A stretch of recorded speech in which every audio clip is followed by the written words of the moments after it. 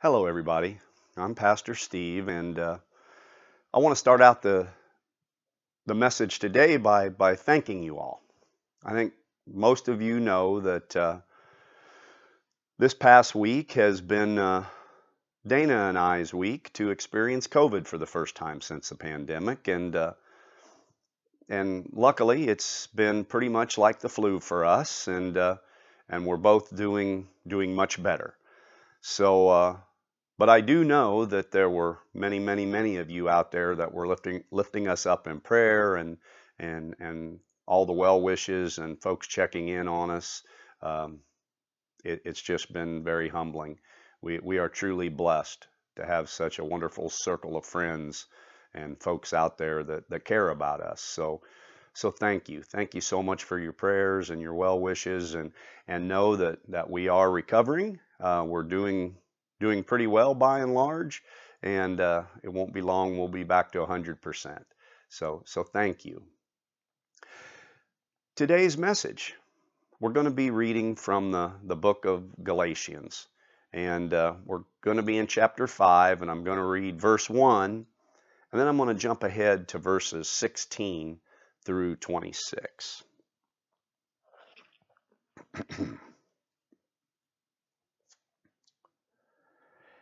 It is for freedom that Christ has set us free. Stand firm then, and do not let yourselves be burdened again by a yoke of slavery. So I say, live by the Spirit, and you will not gratify the desires of the sinful nature. For the sinful nature desires what is contrary to the Spirit, and the Spirit what is contrary to the sinful nature. They are in conflict with each other, so that you do not do what you want. But if you are led by the Spirit, you are not under law.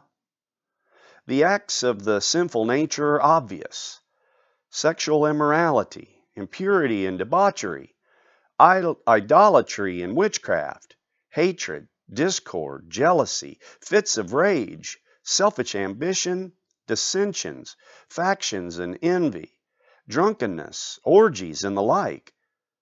I warn you, as I did before, that those who live like this will not inherit the kingdom of God. But the fruit of the Spirit is love, joy, peace, patience, kindness, goodness, faithfulness, gentleness, and self-control. Against such things there is no law. Those who belong to Christ have suffered the sinful nature with its passions and desires.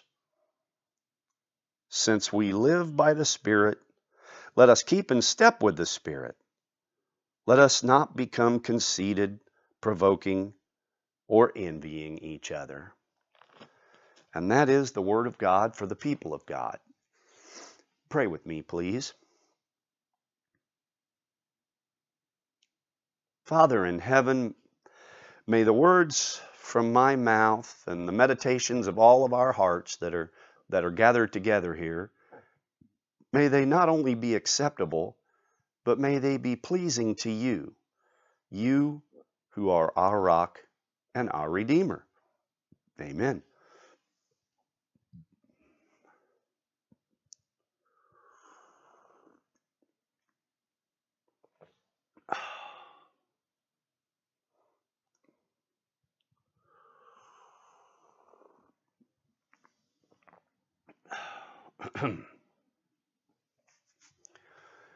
And our sermon title for today is Walking with God.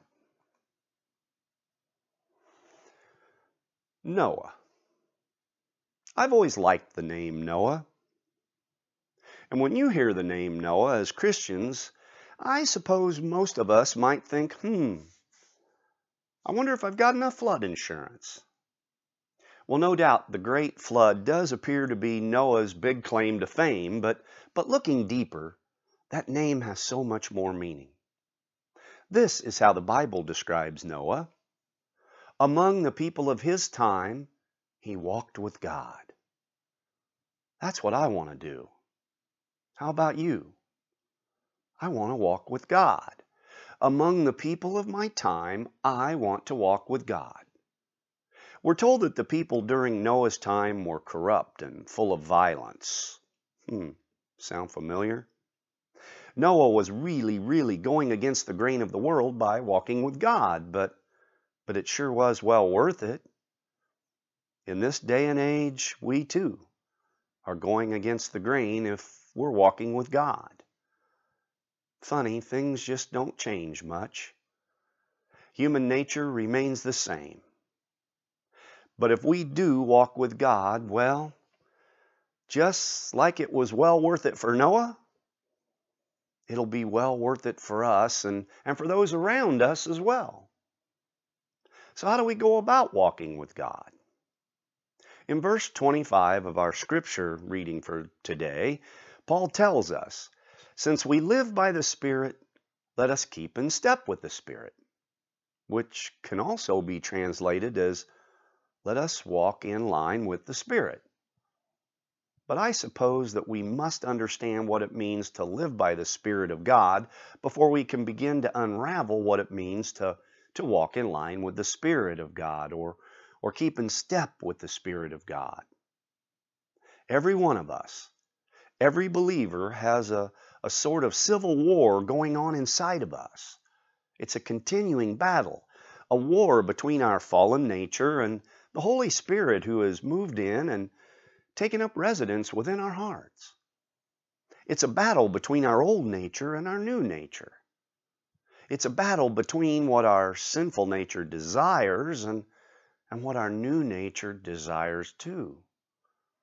As far back as I can remember, a part of me wanted to walk with God, to be the person God wanted me to be the person I knew deep down inside I could be and was created to be.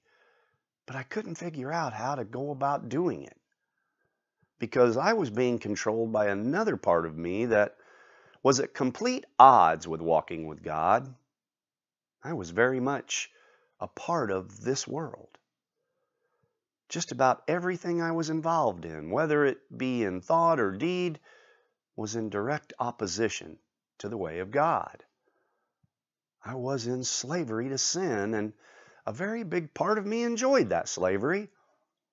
But at the same time, another big part of me wanted to be free from that slavery and free to do what is right.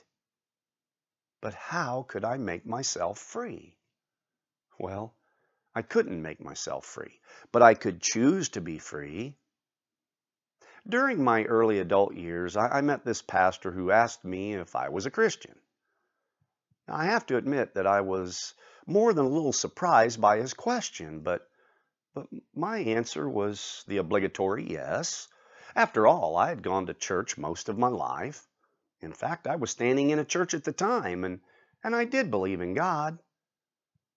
So I was very intrigued by the question.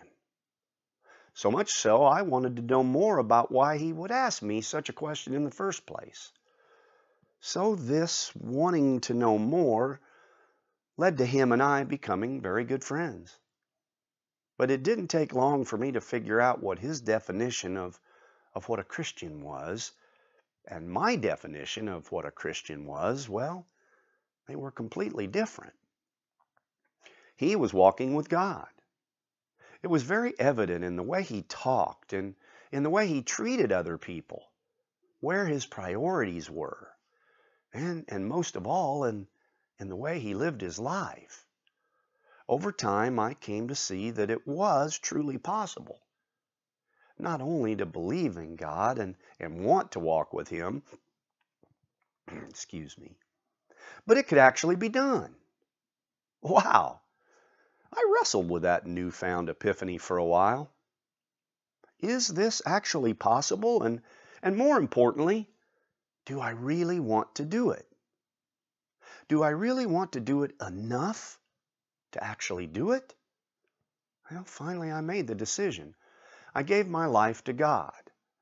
I repented of my sinful desires and acts, and I asked Jesus Christ to be my Lord and Savior. And at once, I knew that I'd become a new person. I felt that great burden of slavery to sin just fall away, and I was free at last to walk with the one who loves me and wants only what is best for me.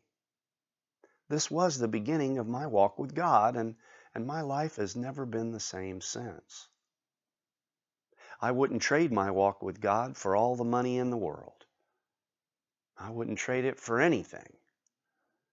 It is the most important part of my entire life.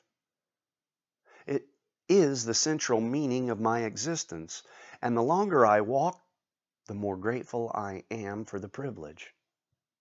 Also, the longer I walk, the fruit of the Spirit becomes more and more part of my nature and ingrained into who I am, hopefully. You can do this too, and many of you are probably already doing this way better than I ever can. For we are called as Christians to be conformed to the likeness and to have the mind of Christ. Those who belong to Christ have crucified the sinful nature with its passions and desires. Now, this is a daily crucifixion because sin does try and resurrect itself over and over and over again as the tempter, Satan, tries his best to entice and lead astray the children of God.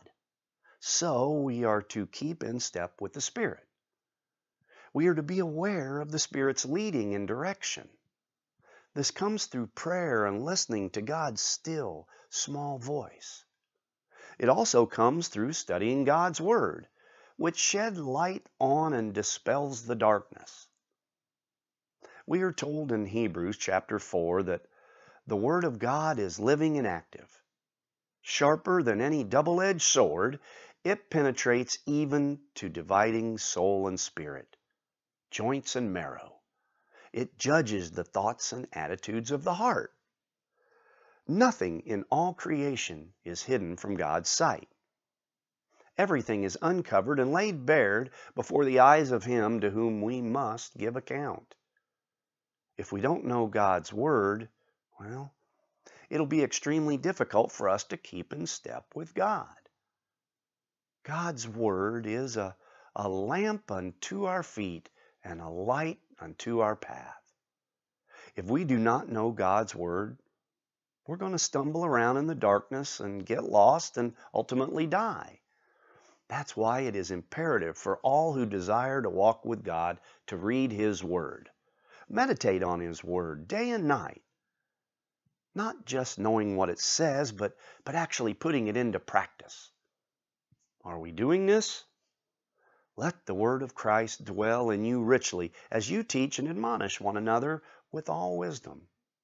And as you sing psalms, hymns, and spiritual songs with gratitudes in your hearts to God, Paul tells us in Galatians chapter 3, the words of the Lord are flawless, we're told in Psalm 12. They are sweeter than honey. They give understanding to the simple. They are true. They are eternal, declares the writer of Psalm 119. To walk with God hand in hand is to know His Word, to love His Word, and to put His Word into action no matter where we are, or no matter who we're with, at all times in all situations. In the Old Testament, the prophet Micah in chapter 6 tells us that God has shown us what is good. And what does the Lord require of you? Micah asks in verse 8. To act justly, and to love mercy, and to walk humbly with your God. Do we act justly? Do we treat each other with kindness, compassion, and love, even when we may not necessarily agree with each other? And let's be honest here. We don't always agree on everything, do we? God speaks through the prophet Isaiah and tells us, learn to do right.